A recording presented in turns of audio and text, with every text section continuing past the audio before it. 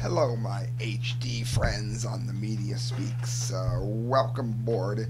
I need to cue this up, and I'm doing it as a solo tonight. Christelle is busy, so here we go.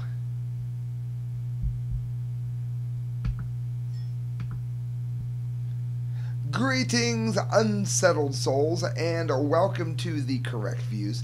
Sami B. DeGangi reporting for the Media Speaks, and it's time for the Massive Fukushima update. It's here, guys.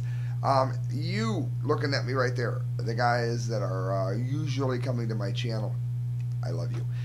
You might, if you're not watching this live, want to go to themediaspeaks.com, which is the HD camera posted here, where when you guys see me looking away, that's where I'm looking.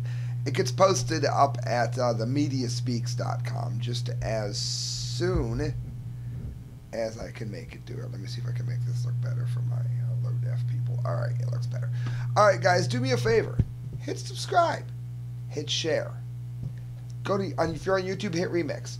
Because according to my hits, this is where almost all of my views come from on my show. This is what you guys want to see. Well, guess what? Those of you that didn't hit subscribe missed all of the Fukushima that I did last month, except for the Fukushima update. Hit subscribe. I do a lot of it. I let you know about ClimateGate. I let you know about what's going on in the world. And with that, we go into it, friends. It is time for the Massive Fukushima update. Why do I do this? I do it because it matters. I do it because I want you guys to share these videos and let other people know what you have learned. And as always, sources for everything, because this is, as Chris Busby said, the worst disaster in all of recorded history. PrisonPlanet.com, Paul Joseph Watson, watchdog, asks government to distribute emergency nuke pills to Canadians. Regulatory group wants all citizens within 10 kilometers of plume area to receive potassium iodide.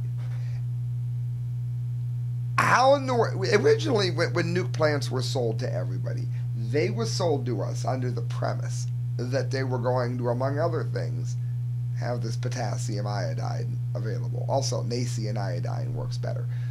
The reason that I'm even thinking that this is dumb is this only protects against the elements that are taken into the thyroid. This does nothing for plutonium, nothing for uranium, and they are every bit as deadly as radioactive iodine. Having said that, this does help, and this is another example of how nuclear is just a dreadful, dreadful idea. How anybody could be in favor of this is absolutely alien to me. I don't know. Meanwhile, America tries to build more nuke plants, and we outsource our jobs, so we've got our best and brightest not in colleges teaching. No, those are the lucky or the rich. I say that because you're either rich enough to go when you're young, or you're lucky enough to have gone at all, in which case you've put yourself in debt. There's no really good jobs left in the country. The rich people already bought them. So, I mean, we got our best and brightest sitting behind cash registers and in DJ booths and everywhere else, other than where they need to be, which is on the forefront of things like this. The Canadian Nuclear Safety Commission has asked the government to distribute potassium iodide pills to Canadians living within 10 kilometers of nuclear power plants, highlighting lingering concerns over the 2011 Fukushima disaster. Those concerns are well-founded, I might add. Tasked with studying how Canada should respond to the Fukushima meltdown, the nuclear watchdog wants authorities to ensure that residents have on hand an adequate stock of the compound that protects the body from radioactive poisoning in the aftermath of severe nuclear incidents. Let me interject there due to rather questionable wording there. Love you, PJ Dub.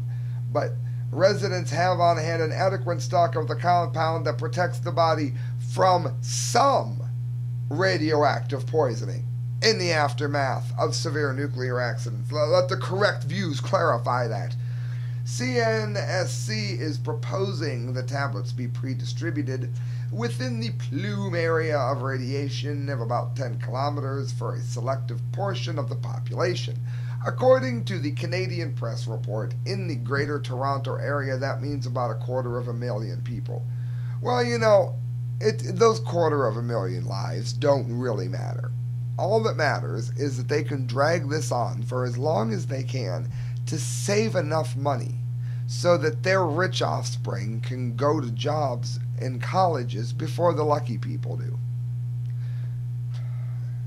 Although many governments supply populations living close to reactors with the pills, Canadians remain unprotected, a problem that environmental groups like Greenpeace and the Canadian Environmental Law Association warn could lead to shortages in the aftermath and chaos of a nuclear accident or evacuation. Do me a favor, friends. Next time you're at a drugstore, try to get potassium iodide. You probably won't be able to. Now you'll realize how very serious this report really was. Energy producers present at the meeting to discuss the issue yesterday in Ottawa expressed doubts about the program, insisting that Canadians might think that the pills are being forced upon them. Well, that's just Darwinism.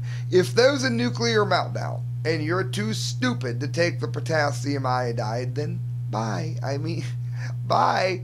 We don't really need anybody that stupid. I don't mean to be mean, but at this point, we've got people that used to live in Fukushima moving back to Fukushima because they're dumb. Well, this is where I grew up, and this is my home. This is where I'm going to die of the most painful diseases ever. You can only have so much sympathy. I mean, it was stupid to start the reactors, and it's stupid what we're seeing in the aftermath. And it matters, as we see in commondreams.org. Fukushima's children are dying. For those of you just tuning in, by the way, I'm seeing my count go up. Welcome to the Massive Fukushima update. Also, remember, this is going to be a two-part. I have a lot of Fukushima stories, so I will be here tomorrow as well. There will be 2 videos. Don't just watch this one. There's one coming after tomorrow. Some 39 months after the multiple explosions at Fukushima, thyroid cancer rates among nearby children have skyrocketed to more than 40 times normal. That's 40-1 for you Lady Gaga fans. More than 48% of some 375,000 young people, nearly 200,000 kids, tested by the Fukushima Medical University near the smoldering reactors now suffer from precancerous thyroid abnormalities. There's a link for that. Primarily nodules and cysts. The rate is accelerating. Therefore, when you hear that Fukushima isn't causing anything, that's because you're not one of the 48% of the children, 375,000 young people, 200,000 small children in that. You're not one of those numbers. Therefore, they don't count, right? Because what they're finding are growths and abnormalities that become cancer in almost half of the people there. You people living in California, Washington, Oregon, Hawaii, and certain parts of Alaska that keep laughing at me, in Canada, you're going to see. And unfortunately, I'm not happy with what you're going to see because you're shortening your lives by staying there. Oh, but it's where I'm going to school. Oh, but it's where my family is. It's where you're going to get very, very sick, and it's where you're going to die. Move! More than 120 childhood cancers have been indicated where just 3 would be expected. Usually before Fukushima, 3. After Fukushima, 120 childhood cancers. This is according to Joseph Mangano, Executive Director of the Radiation and Public Health Project. The nuclear industry and its apologists continue to deny the public health tragedy. Some have actually asserted that no one person has been affected by Fukushima's massive radiation releases, which of some isotopes exceed Hiroshima, for you top 40 fans, that's where the bomb went off, by a factor of nearly 30. That is huge, friends. I want to thank AJ Illuminati for getting this article to my attention. The deadly epidemic at Fukushima is consistent with impacts suffered among children near the 1979 accident at 3 Mile Island and the 1986 explosion at Chernobyl, as well as findings at other commercial reactors. I quote Helen Caldicott: "Do not eat Hershey anything." Why? Because Hershey is very close to 3 Mile Island. That happened in 1979. Those radioisotopes that cause cancer are mere infants in their lives compared to the disaster they will bring upon you. How can she prove this? Dr. Caldicott's been saying it forever, and she's never once been sued by Hershey because they know better. They know she's got the facts. Don't eat it. It's death. The likelihood, it goes on, that atomic power could cause such epidemics has been confirmed by the Canadian Nuclear Safety Commission, for those that say I don't give sources, which says that an increase in the risk of childhood thyroid cancer would accompany a reactor disaster. In evaluating the prospects of new reactor construction in Canada, it says the Commission claims the rate would raise by only 0.03% at a distance of 12 kilometers from the accident. But that assumes that the distribution of protective potassium iodide pills, which, as we mentioned earlier, only covers certain elements, and a successful emergency evacuation, which has never happened, neither of which happened at 3 Mile Island, Chernobyl, or Fukushima. Therefore, as long as we do everything the way we've never done it, everything will be great. The numbers have been analyzed by Mangiano. He has studied the impacts of reactor-created radiation on human health since the 1980s, beginning his work with the legendary radiologist Dr. Ernest Sternglass and statistician Jay Gould. Speaking on the Green Power and Wellness show, Mangano also confirms that the general health among downwind populations improves when atomic reactors are shut down, and goes into decline when they open or reopen. Every time they shut a nuclear power plant down, the cancer rates go down. So what should we do? We should shut the nuclear power plants down. Nearby children are not the only casualties at Fukushima. Plant operator Moshio Yoshida has died at the age of 58 of esophageal cancer. We'll mention that again tomorrow. Masao heroically refused to abandon Fukushima at the worst of the crisis, probably saving millions of lives. And again, I'm sorry that the man died. He was a hero. He should have never worked there. He should have listened to the studies that told him how deadly it was. Workers at the site who are employed by independent contractors, many dominated by organized crime, are often not being monitored for radiation exposure at all. Public anger is rising over government plans to force families, many with small children, back into heavily contaminated regions around the plant. Following the 1979 accident, it goes on, 3 Mile Island's owners denied the reactor had melted, but a robotic camera later confirmed otherwise. Later, after the people of Pennsylvania were told a lie at first, and brought into their bodies untold elements that are causing heart disease and cancer. It's entered their DNA. It was passed on to their children since '79, and it happened to you if you ate Hershey's too. You listen to this. You know somebody that's got a kid with cancer born after '79. Bomb testing, meltdowns, nuclear. If it's nuclear, it's bad, and that's the way I'm going with it. Thorium BS too. It's just less bad. The state of Pennsylvania mysteriously killed its tumor registry, then said there was no evidence that anyone had been killed. Well, yeah, when you mysteriously can't find the list of people that were registered to have tumors, it's amazing how all the problems go away. If you're in a mutual fund and there's a nuclear plant in it, you're part of the problem. Get out of it. A wide range of independent studies confirm heightened infant death rates and excessive cancers among the general population. Excessive death, mutation, and disease rates among local animals were confirmed by the Pennsylvania Department of Agriculture and local journalists. You look at Miss Milky the Clown's site, it's happening again. We've got leaves growing within leaves all over the area where the fallout hit for Fukushima. It says in the 80s, federal judge Rambo blocked a class action suit by 2,400 Pennsylvania downwinders, claiming not enough radiation escaped to harm anyone. But after 35 years, no one knows how much radiation escaped or where it went. And meanwhile, they just died without any compensation at all. It says that Chernobyl, the death toll was more than 100,000, no, more than 1 million people, 1 million people. It talks about the radiation effects, of course, we've covered that here a lot, that are downwind in Belarus and the Ukraine. Friends, we've got children, half the children, developing thyroid abnormalities and cancers. This is caused by nuclear anything. The meltdown at Fukushima. But I just gave you a whole lot of information, and there's more on that site dealing with Chernobyl, 3 Mile Island, let's not forget Mavic, which was slightly different, and the disaster in England, and on and on and on.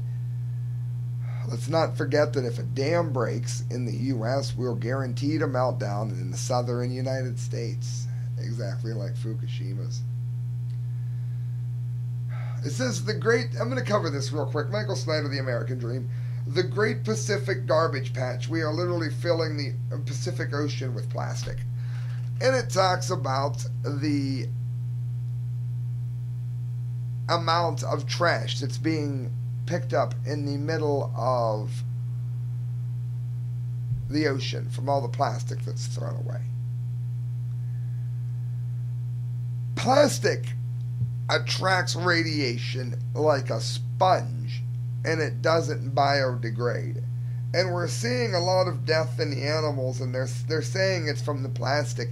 This plastic has been there way long. I'm really not one of these greeny weenies that think that the plastic is the death of man or anything.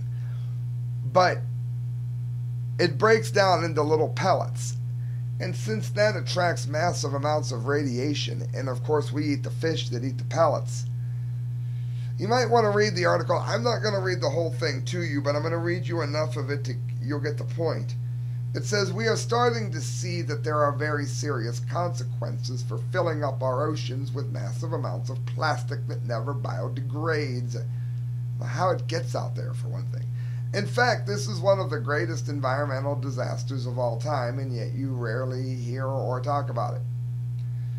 Virtually every molecule of plastic ever created still exists somewhere, and we all use the things made out of plastic every single day.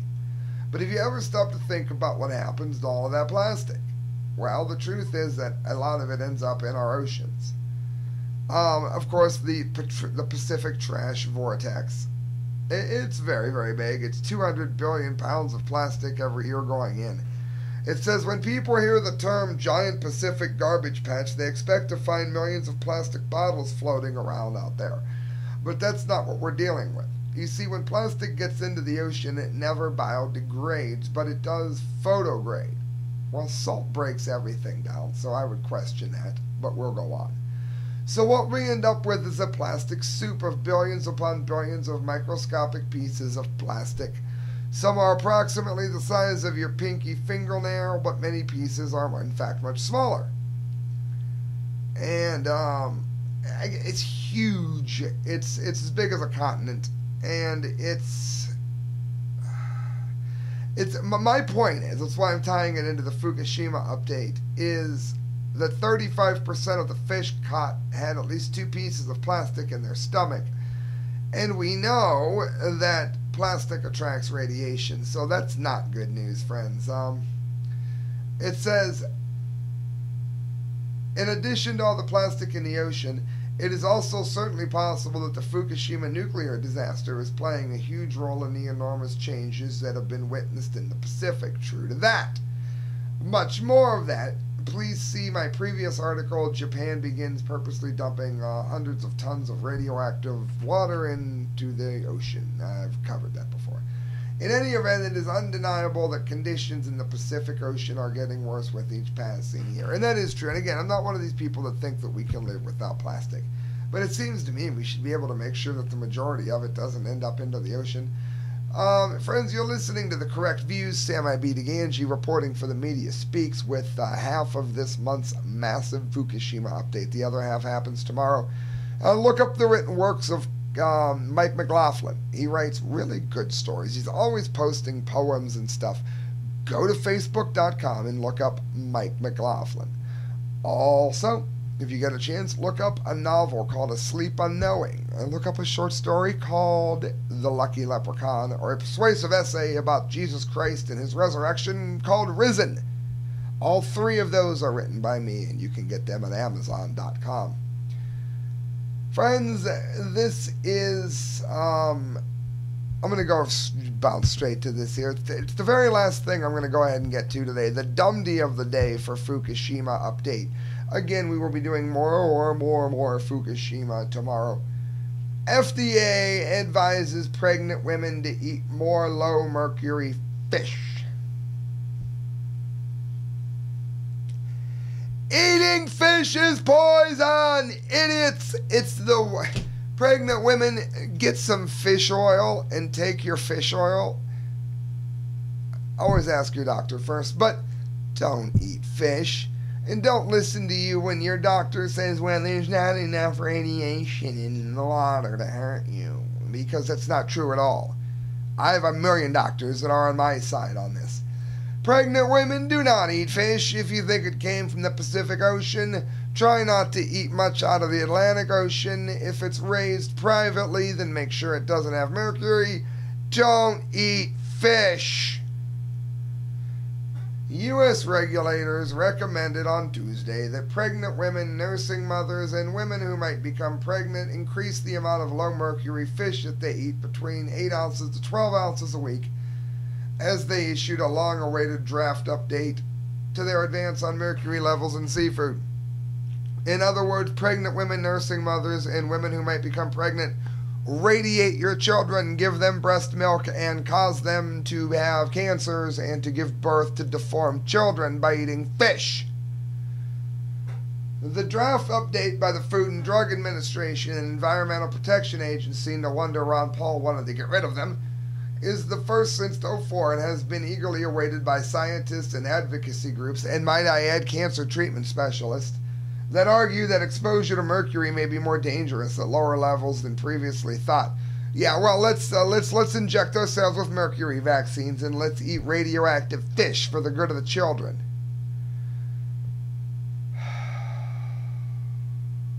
$12 ounces of seafood a week is now the minimum. That's ridiculous. You're going to poison yourself and your children.